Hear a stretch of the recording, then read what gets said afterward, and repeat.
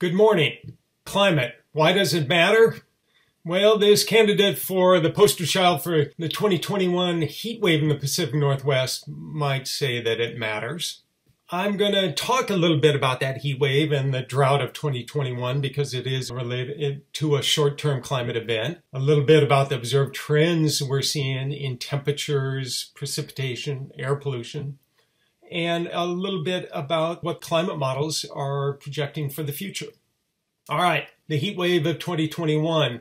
It was an extreme one. All kinds of records set across the Pacific Northwest, including in Washington State. These brown bands for Seattle at the top and Spokane at the bottom show the normal range of temperatures. The blue bars show what they were each day, with, again, records set all over the place. Consistently warm nighttime temperatures, and at least in eastern Washington, sustained heat.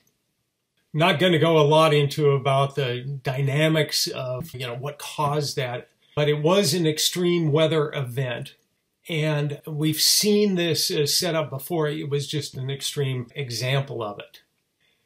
In terms of why climate matters, it definitely matters from a human health standpoint, and in particular, there was a tremendous toll associated with the heat wave of 2021. Depending how you count, hundreds versus upwards of more than 1,000 fatalities due to that event.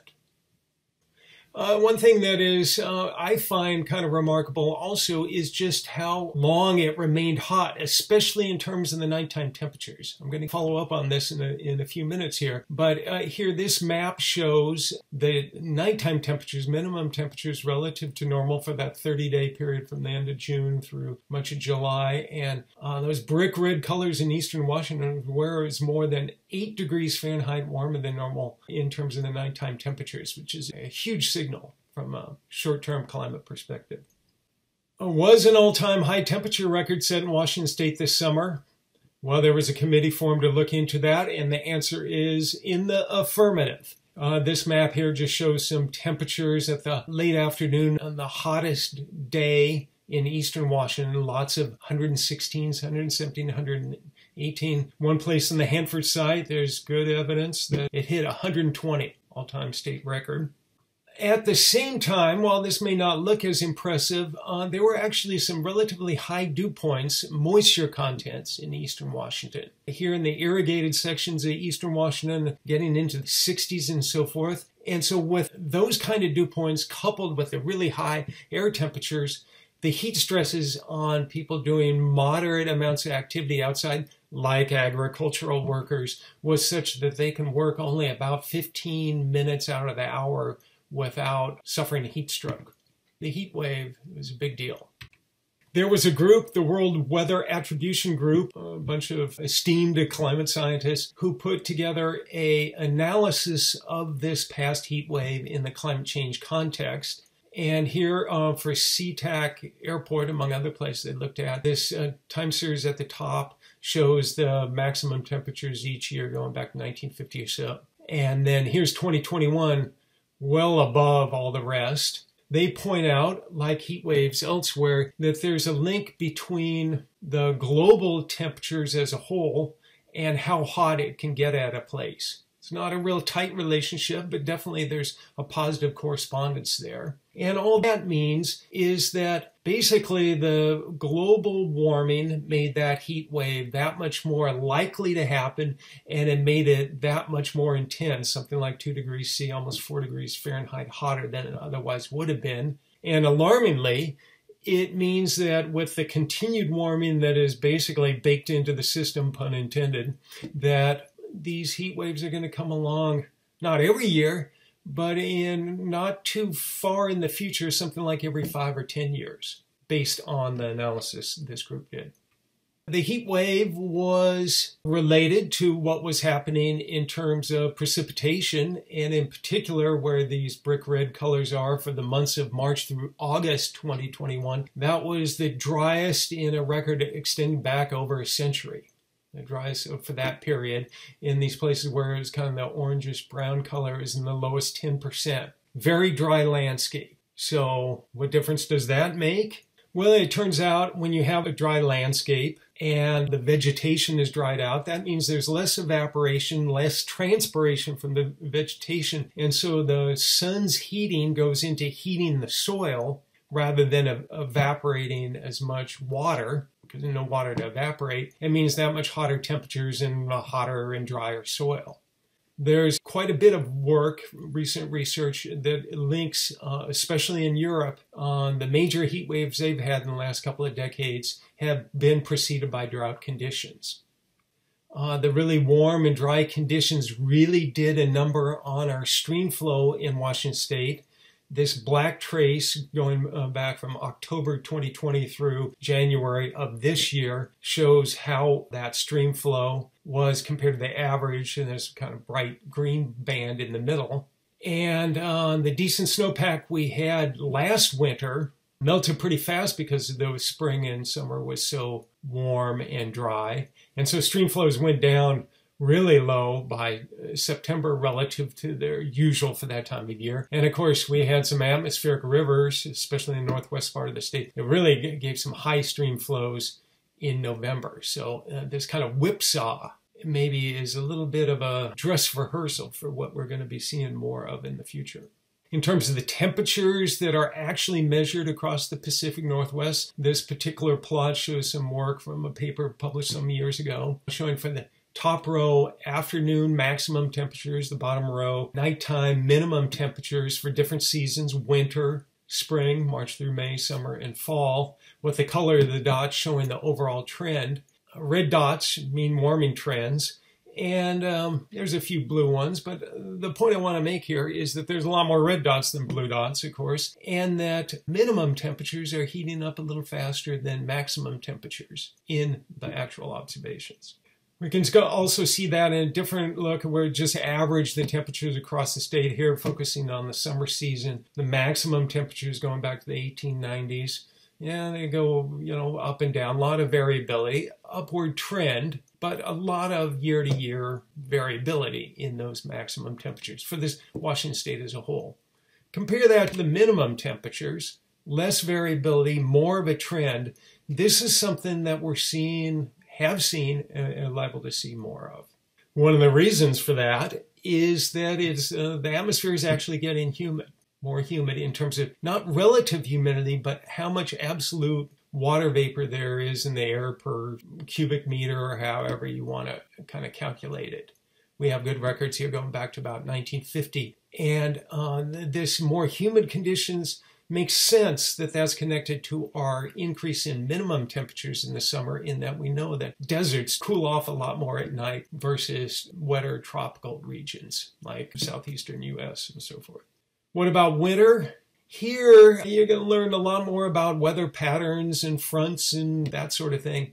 They are still a real dominant factor in determining our conditions in the winter. And so you see a lot more variability winter to winter going back over 100 years. But again, there's a upward increase. Here it's I'm showing minimum temperatures. It's not too much different in this case in maximum temperatures. How does the climate relate to extreme events, short-term events? Here I've merely counted up the number of hot days, arbitrarily 90 and above, at Diablo Dam on the west side of the state, name picked purposefully, and at Spokane on the eastern part of the state in red. And here it's a pretty noisy time series, maybe some tendency for upward trends there, but this is just one of those aspects of the climate system that is just barely emerging from the noise. In terms of the coldest temperature of the year, another way to look at these short-term weather events. At Olympia here, well away from the urban core of the Puget Sound region, maybe some tendency for less likely to have really cold day in the winter. Spokane, don't see much of a trend there except for maybe in recent years, and that could be a fluke. So again, not everything is showing the same sort of trend. Definitely something that's not showing much of a trend is snowfall at Spokane. It is often cold enough to snow there, and that's a shotgun blast in terms of when you just look at how much has occurred each year back, again, more than 100 years. What about precipitation? Water is life, right? So if you just look at the water year as a whole, And here I'm broad view for the Pacific Northwest, no real trend. There are kind of dry years and wet years, and actually multi-year periods that are dry and wet, but no overall trend. One thing that is kind of at least disquieting and concerning is what we're seeing in terms of summer precipitation, and this is for Washington State as a whole. And the last few decades have seen a downward trend in precipitation there. Is this an early indication of something that's going to be sustained with global climate change? Maybe. Can't say for sure, but certainly recent summers have tended to be on the dry side. We're seeing changes in our streams, and there one size does not fit all. In particular, there are streams that get both snow and rain in the winter, and there are streams that are mostly low elevation that get predominantly rain. And then there are streams like the Okanagan in eastern Washington. The Columbia is another example, which most of their watershed is dominated by snow. Where we're really seeing changes in are these ones that these mixed type, they get both rain and snow. So some high flows in the wintertime, some higher flows in the springtime. And now with the warming temperatures, the disproportionate amount of that precipitation is falling as rain now versus in the past decades. And so we're seeing the biggest flood of each year is tending to be bigger than it used to be. Not at all on the snow-dominant ones, and maybe it's just starting to emerge in the rain-dominant type watersheds. Remember the blob? The really warm waters that were off the Pacific Northwest coast? Well, if not, more power to you, but it did have an impact on our weather. The prevailing winds in Washington State are from the west, off the ocean. It led to the warmest winter we've had on record, abysmal snowpacks. And it wasn't just the skiers that were out of luck, but our freshwater ecosystems. With the lack of snow in the mountains, the stream flows went lower faster than they usually do in the spring and summer. The lower stream flows meant warmer temperatures here. An example in the South Fork of the Nooksack. The blue is the actual temperatures, January through summer. The gold triangles are the average. And so very warm temperatures for salmon that are trying to get back to their spawning beds. This is a picture from a different river. It was a good run of salmon into the Columbia Basin system, but very few of them got past McNary Dam, not far up from Bonneville Dam, because the waters were so warm. Fires. Public records here are kind of hard to get a hold of going too far back, but just in the last couple of decades, we don't see really any trends in the number of fires. It's a short period to assign trends over, but a tendency for more acres burned with a consequence, of course, for air quality, especially on the east side of the state. This may be part and parcel due to, at least in part, to the drier conditions we've had. And when the winds come up, then that much more of the landscape can burn.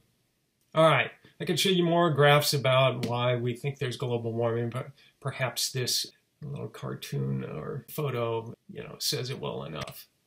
What I am going to show is just a little bit from what the climate models are indicating. And this is for the kind of business as usual, the track we're on right now in terms of greenhouse gas concentrations and fossil fuel combustion. And what this is showing is an ensemble of climate models, what they're showing as a whole in terms of the warm-up here in the upper left in winter versus the warm-up in summer, with especially inland from the Cascades, very marked changes by the 2040s through 2060s relative to the end of the 20th century. The all-important water part of that, and precipitation in particular, the models as a group have a consensus. It's not unanimous, but a consensus. Wetter winters and drier summers, with the increase in wintertime being greater than the decrease in summertime. But still, more water when we don't need it as much and less when we really need it. And that is reflected here in these series of plots, different time periods, with the winter runoff and summer runoff. This is for the Puget Sound Basin as a whole. Forgive me for being parochial. I just like the portrayal here, but the idea is that especially as we get further into the century, many of our watersheds are going to get a lot more, substantially more runoff in the wintertime, but less in the summertime. Heat waves. Back to those guys. As the temperatures warm, the distribution of temperature anomalies, most days are close to normal temperatures. There's a few here, the tails of the distribution, that are really cold or really hot. As that distribution shifts with warming, there's going to be more hot days that reach this threshold in which there are impacts on the natural and human systems. Even more probably marine heat waves. More about that is a different talk. I'd just like to conclude here with a little bit about what does climate matter, human health impacts, and maybe a part that is not appreciated as much as it should be, and that is not just how warmer climate can impact heat waves, but things like diseases. And in particular, an example here is vector and rodent-borne diseases. An example is West Nile virus. We already have West Nile virus occurrence in the state. People are infected each year. There has been a fatality. About 20 a year die in California from it. With time, the conditions that are favorable for the mosquito that carries this virus are going to be more prevalent in the Pacific Northwest, and we're going to have probably more West Nile virus with some real human health consequences. And it's not just human health that is a potential problem, but for agriculture. There's various pests that now are a problem, but not maybe a crisis. An example there I would think is this little guy, the potato psyllid, picture in the upper left, that right now it overwinters to the south of Washington State and tends to move in the spring and summer. It carries a bacteria with it that is the real problem for the potatoes. Conceivably, as the climate continues to warm, it's going to get a toehold in the state, or at least be closer, and there's going to be more infestations of this bug. And there's other examples like that. Mildew is another one. Are conditions still going to be favorable for wine grapes? I'm talking about minimum temperatures in the summer going up. Turns out to have high quality wine grapes, you need the cool nights so they can develop the acids. There are no great Cabernets that come out of Mississippi, let's say. And so these changes that have occurred and are occurring, we ignore them at our own peril.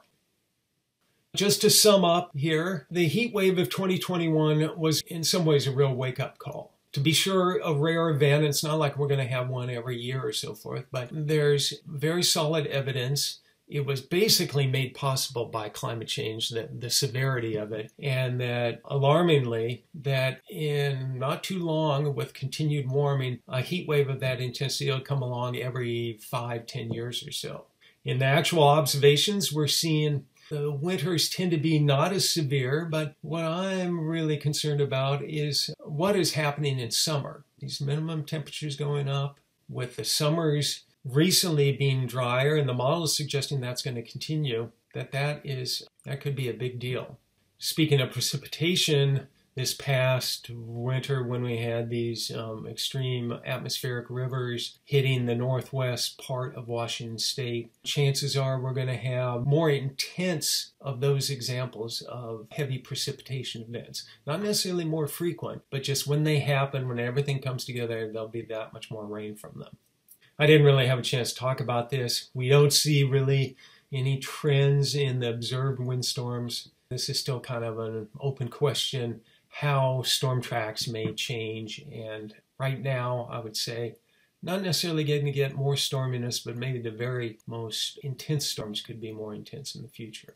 And finally, again, I didn't talk about air pollution in winter. And in many parts of the state, it's actually getting better because the warmer temperatures, people are phasing out their really old and dirty wood stoves. But on the other hand, the tendency is for smokier air in the summer with more fires, especially on the west side of the state.